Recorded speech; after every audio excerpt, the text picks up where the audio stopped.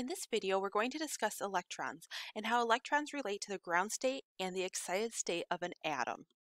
The atom has different components.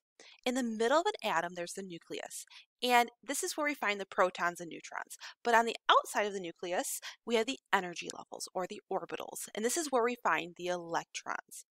Electrons are on those energy levels.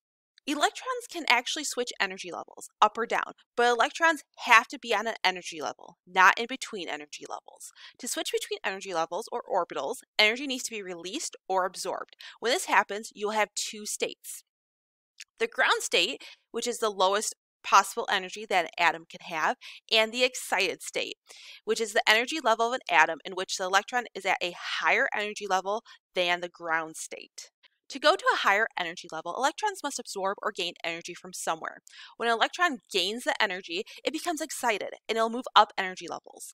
These high energy electrons are unstable at the excited state, and what they'll do is they'll fall back down to a lower energy level, or the ground state. When an electron falls back down closer to the nucleus, it must lose or release energy equal to the energy difference between the levels. Let's take a look at what happens when you add a metal atom to a fire.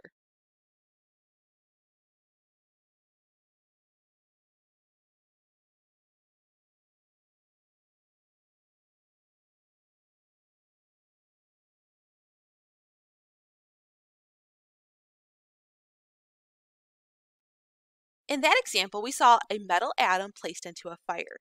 At the beginning, before being placed into the fire, the atom was in the ground state. But what ends up happening is, once the atom is placed into the fire, then we see the excited state. Well, it can't stay in the excited state, so what ends up happening is that energy has to be released. And that's when we saw the emission and the change in color of the fire.